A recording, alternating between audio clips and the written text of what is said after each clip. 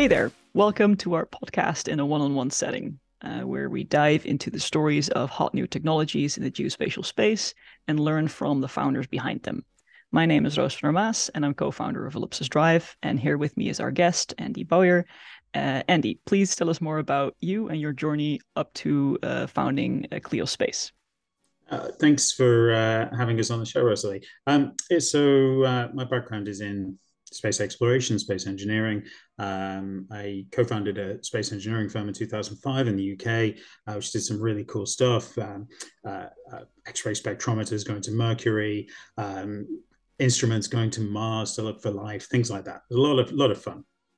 As the new space sector started to evolve, got more involved in how we could use some of the science and physics that we were working on new space satellites, so smaller satellites.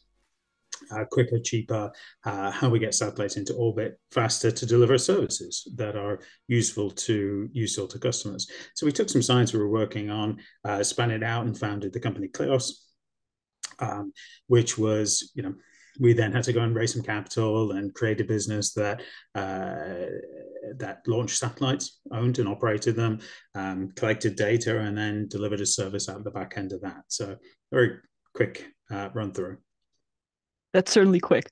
So, what would be the basics of the value that Kleos brings to market? Because it's like quite a special constellation that you're going for yourselves. So, yeah, please give us some more background on what makes that special, like the basics of the value behind it.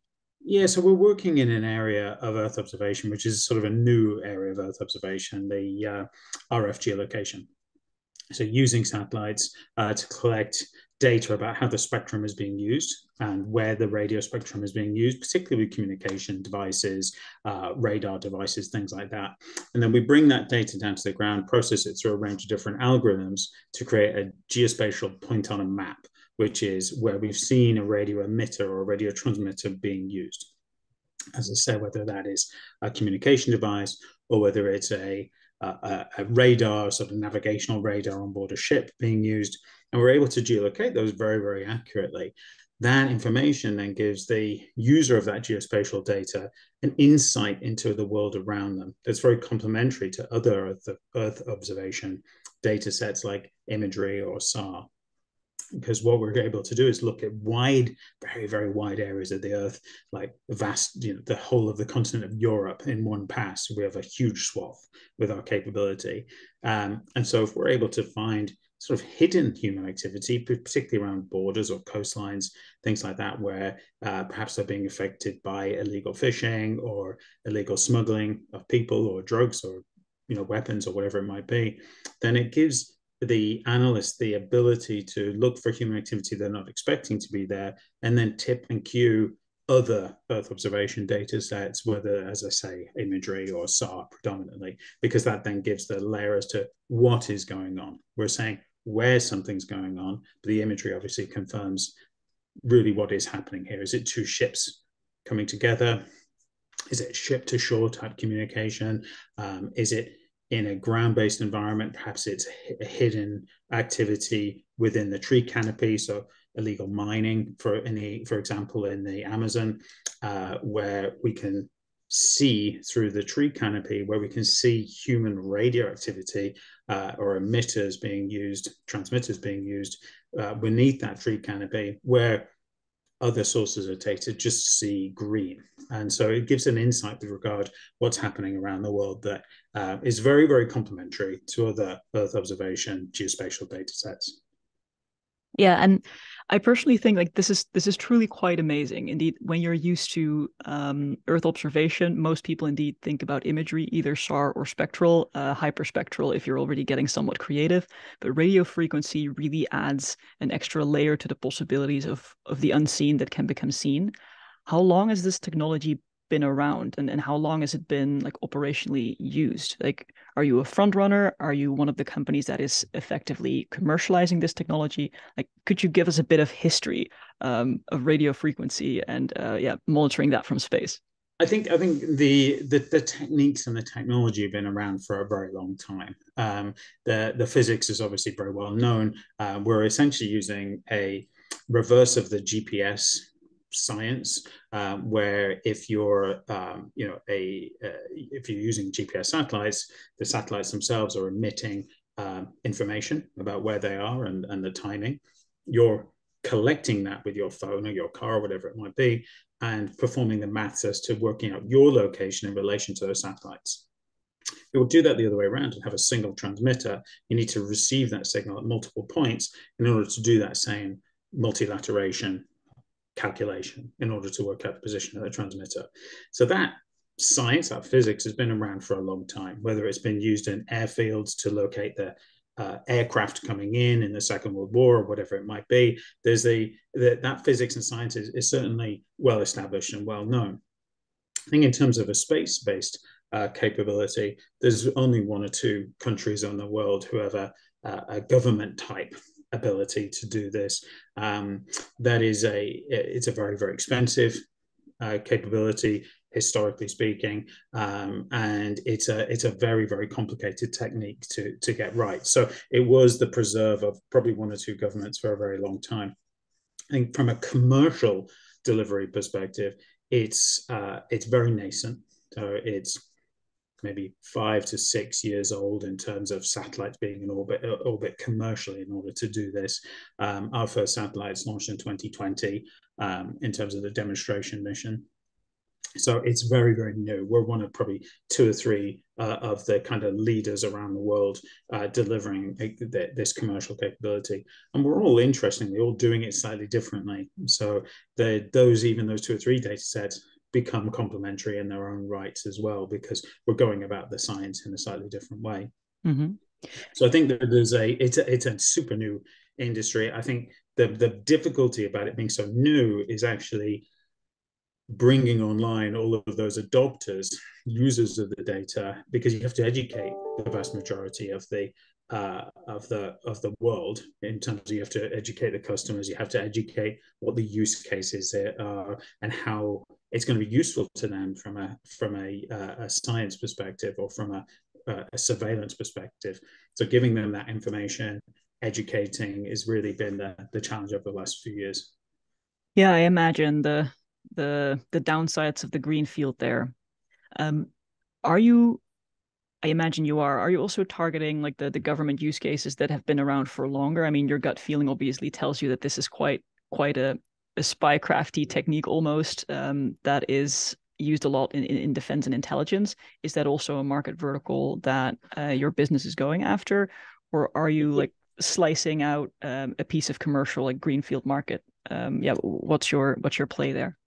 Yeah, our sense is really the early adopter is the government customer, whether that is a sort of defense with a big D customer is a sort of questionable thing, or whether it's more of a small D type customer, because those that are looking after the coastlines and policing, let's say for human trafficking, things like that, that's a defense application still, very much. And it is the defense entities and agencies that are policing those security concerns. So it is very much defense and security. So even entities that are looking for, let's say, illegal fishing in vast parts of the world, that's policed again by navies, and generally a defense application, a defense security application, whether that's security, creating security around your environment or your overseas assets or your financial interests around the world. It's all really defense and security. So we see that as very much our big marketplace to begin with. That's a sort of early adopter type marketplace.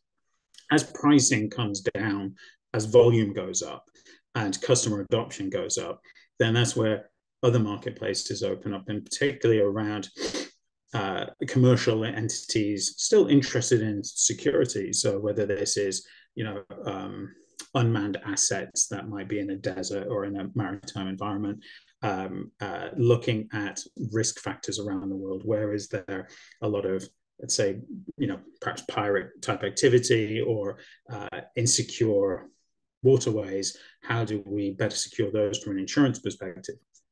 So I think there's a broader application across all of those domains. And I think that's very similar to electro-optical imagery or even SAR imagery, where the early adopters are still the government and defense customers to begin with. And then as pricing comes down and utility goes up, then you open up the other layers of commerciality as well. So I think we're following a similar path, but we're a few years behind, obviously, those other phenomenons. Yeah, no, that makes a lot of sense. But this is a very heavy lift for a startup. So do you see other businesses that are doing radio frequency analysis as your allies here in a way? Because you mentioned yourself, like in the end, if the market's big enough and you're all doing something slightly different, it is all complementary.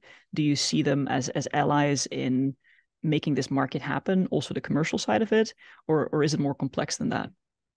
Yeah, absolutely. I think that there is they're not necessarily like, written down agreed allies, but I think that there is a marketplace that needs to be built by multiple players existing within it, and a single source of data, whether it was electro-optical, planet wouldn't exist without perhaps the Maxars or the Black Skies or other groups sort of developing the overall commercial marketplace for electro-optical imagery, and it was a sort of a village. Took a village to really create that market and that whole ecosystem. And I think it's similar really in our domain as well, where you have to create enough pull and infrastructure and competition and driving the businesses forward to really make a success of it. So yeah, I'd say again, we're following a similar path to the EO guys. Yeah, gotcha. And so the product that you're launching, it is following a data as a service model. Is that correct? Or yes? Yep, So absolutely. could So you it's tell? Yeah, please elaborate. I'm curious. yeah. So we're again, we're not doing anything unique or novel here. We're trying to launch a product in a way which is understandable and recognizable to the customer base already. So those are used to buying data as a service. So we have a service level agreement, which is we deliver a certain amount of data over a monthly period with certain requirements and capabilities that are required to be achieved within that service level agreement. Could you actually make that concrete? Like, what are the types of things that clients may expect from you, like radio frequency, or like timeliness, or the frequency of the swaths? Like, what is the sort of the quality level that you're able to deliver on? So what we do is we specify what we call a standard collection zone. So where we are different than, let's say, an imagery company, with the exception of maybe Planet, is that we don't really facilitate tasking per se. We find that is quite an inefficient way of running, particularly RF satellites. So what we do is we specify a very large standard collection zone, continent level. So not, sort of football stadium type level, which you might get with an imagery company, continent level standard collection zones. And we collect over that standard collection zone every day. So that's a sort of first level of capability where we have a daily SCZ or standard collection zone that we deliver in terms of a revisit rate. And then as we have more satellites online, then you see that same area more often. And then obviously the subscription values go up on that basis. So we price on an SCZ basis, with the concept being that within that SCZ is that you've got multiple customers with much smaller AOIs. Somebody might just be interested in the coast of Sicily, or they might just be interested in the English Channel, or the Spanish-French border, or whatever it might be. There's lots of small customer AOIs within that, but they all pay the same amount for that large volume of data, because in that way they end up all paying less, because we can divide the cost by many more customers. So it allows us to amortize that cost out more. So whilst that means that most customers get a bit more than they wanted, then in terms of overall data set, they pay a lot less for it. And then with, geofencing and everything else, you can obviously, they can make it easy for them to filter out just the data they want. So that's the standard delivery concept and pricing model that we follow on that basis. And then as we deliver more SCZs and we deliver them more often, then obviously pricing goes up or the number of customers that goes up. Gotcha. Yeah, so that's actually quite interesting. Like there is a distinct difference between indeed how imagery goes about this. Like you're saying that you're aiming to stay close to that model because it's indeed something that people are already used to. So that only helps your go to market. But at the same time, it does sound like with radio frequency data, the problem of scale is less of a problem just because the swaths are as big as they are in the first place. Like I have many conversations with satellite operators that are looking to do huge deals that are like spanning indeed continents, but then that scale sort of throws a wrench in the works when it comes to cost and what people are actually looking to spend. Is that volume or scale problem different for your type of business, would you say? Yeah, it is different. I think what we, in terms of the way that we collect and deliver the data set, because we're looking at such wide areas, you have to think about it in that context. And so it makes, particularly as the size of business that we are as well, some of this is driven because of the scale and size of our business, is that it's quite impractical for us to do, tasking on a very sort of micro transaction or micro collect type perspective, as this sort of, football stadium type application. It's impractical. It would drive the costs up phenomenally 10 times in order for us to actually deliver a taskable kind of capability. So what we try and do is aggregate requirements to make it more cost effective for people. So part of the driver there is it opens up the product to a much wider group of people because the pricing has come down, but it also makes it more practical for us to actually deliver that at our sort of scale of business of operating satellites and being able to deliver a capability. Because most of our engineering heavy lift, which is probably slightly unusual in our sector, is it's all on the ground. So, we have many more processing engineers and data guys than we do space people, because our tech is really on the ground in terms of science and algorithms and technologies and techniques. And we're constantly improving those algorithms and increasing the capability in terms of geolocation accuracies. So we have, that's really a ground-based capability. So the more we can simplify the space sensor part, the collection part, the better really is in terms of our business model. Understood. Cool. So to what degree is like the surveillance system that you can basically deliver to customers at scale customizable? Like you mentioned, like a lot of the smart stuff happens here on Earth. What does that bring a customer, or what can it bring a customer in the future in terms of customizable intelligence? Well, it's in terms of customizing the spacecraft themselves, not a lot, because they are fixed in terms of payload that are on board the satellites. You can change the frequencies that we're looking at a little bit, but it is, they're relatively fixed. We can't just change to another band because we've got fixed antennas and things. So it's really on the ground in terms of developing more intelligence, where at the moment we provide geospatial data with some metadata around that. But what we're wanting to do is create more intelligence products around that so that it enables it to be easier to ingest by the customer as well and speed up their workflow. So these are part of sort of future developments. So there's not a lot of tweakability from a customer perspective, but I think we can add more value to the data as we develop and grow as a business.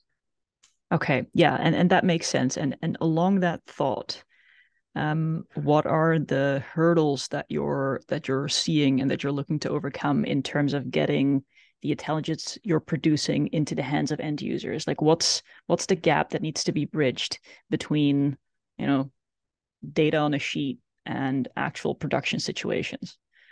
Could you I walk think us through that? yeah, I think it's really about sort of traditional market adoption of new technology, and particularly new Earth observation technology. Our technology is more um, abstract than an image, where an image, anybody can look at it and say, well, that's, a pretty picture of this. So it's more abstract in terms of what's going on in the RF domain. So how we can make that data more ingestible or more value add by using something like Ellipsis Drive, which has really enabled us to create those different layers, which are very easy to visualize from a customer perspective. So they can look at a particular layer, they can use the thumbnail, find an area that they're interested in, click on that, view it.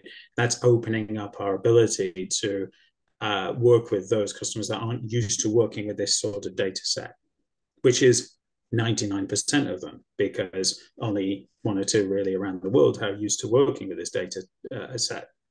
So it's about opening up that market adoption by making it easier to ingest in a wide range, as many different ways as we possibly can. And do you feel you're only scratching the surface there, or do you have a solid understanding of what it will take to get this like properly integrated into the day-to-day of a lot of people working defense, security, intelligence, etc.? Yeah, I think we've got a good grip of that, but we are only scratching the surface of actually doing it. Hmm. So it is we're very, very sort of early on. I think we're very much working on executing against the early adopter need. Mm-hmm. And delivering against that sort of requirement. And we're starting to move beyond that into the wider community, South American countries, those countries in, around South China Sea that have territorial challenges. How do we work with those guys that have perhaps sort of less sophisticated systems or just less people to do the work? So then that means we have to bring in more automation and more machine learning and more capabilities to enable to do the analytic part for the customer. So that's a sort of walking down that value chain perspective. Again, that just opens up more customers for us. And then one of the last questions I have, like, where do you think the battle will be fought in terms of competition in this field? Will it be, perhaps it's both, probably both, will it be in the area of like frequency, like who is able to detect what? Or will it be in the area of consumability, like who is able to get like valuable intel into the hands of end users, like as hassle-free and as timely as possible? Like, where will the battle be fought, say, 3 years down the road? I think there's, to avoid the question, I think that there's probably three answers to that. Okay. I think accessibility is a critical one for market adoption, and I think that the reason why it's not really an answer is because I think that one once that community has started working with this sort of data and that accessibility barrier has been broken through, it's really going to break that sort of ceiling from any supplier. I don't think that's necessarily a competitor-based thing. I think that's just we're all working towards making accessibility a key thing. I think that pricing is important for the wider community, not the early adopter community. So standardization, the ability to, I'm not suggesting that we commoditize the pricing, but pricing, being cognizant about the pricing is really important, and how we use pricing to open up the marketplace without devaluing the product, I think is an interesting sort of path that we're continuing to go on.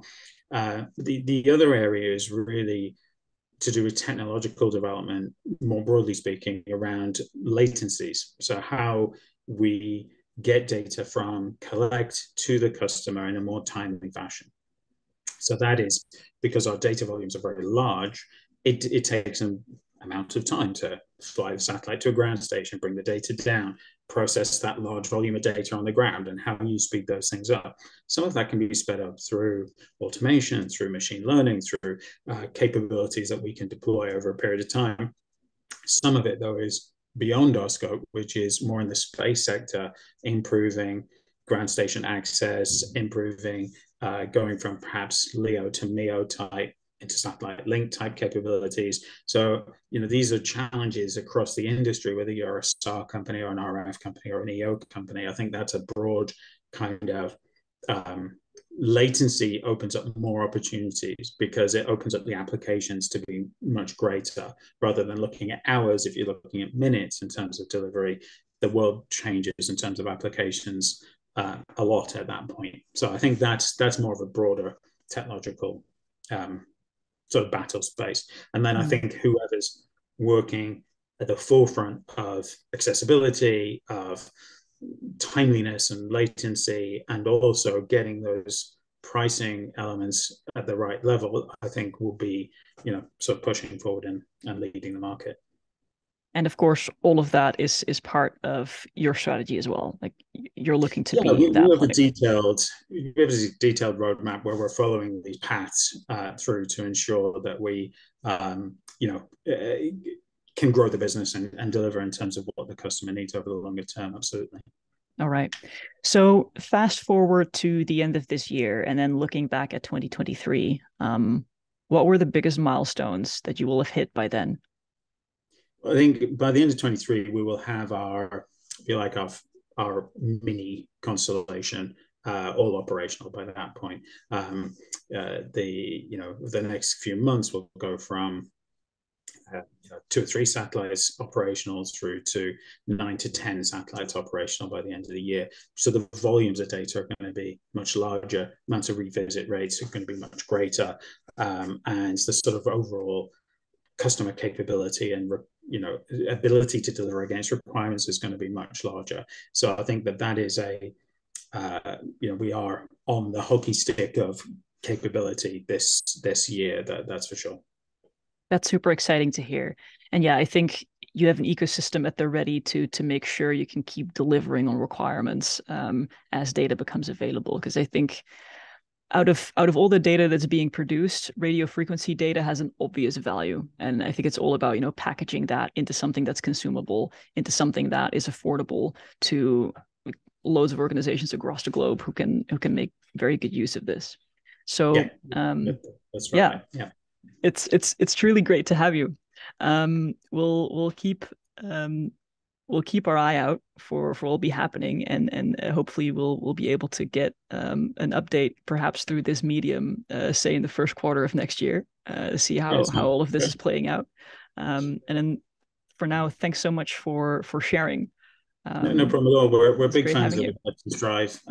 It's a big part of our very helpful part of our rollout strategy, and it's a big work stream for us in terms of how we can get data to groups of entities and customers in that sense. So we get a lot of value out of it. It's filled a big gap for us that we had, and is opening up, as I said, those opportunities to help the users that perhaps aren't as sort of understanding of the capabilities. So it's bridged a big gap for us. So yeah, we're big fans and advocates of Ellipsis Drive all the time.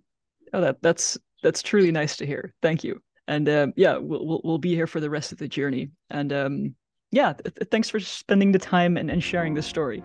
Thanks, it's much appreciated. No problem at all. Until the next one. Thanks. Bye.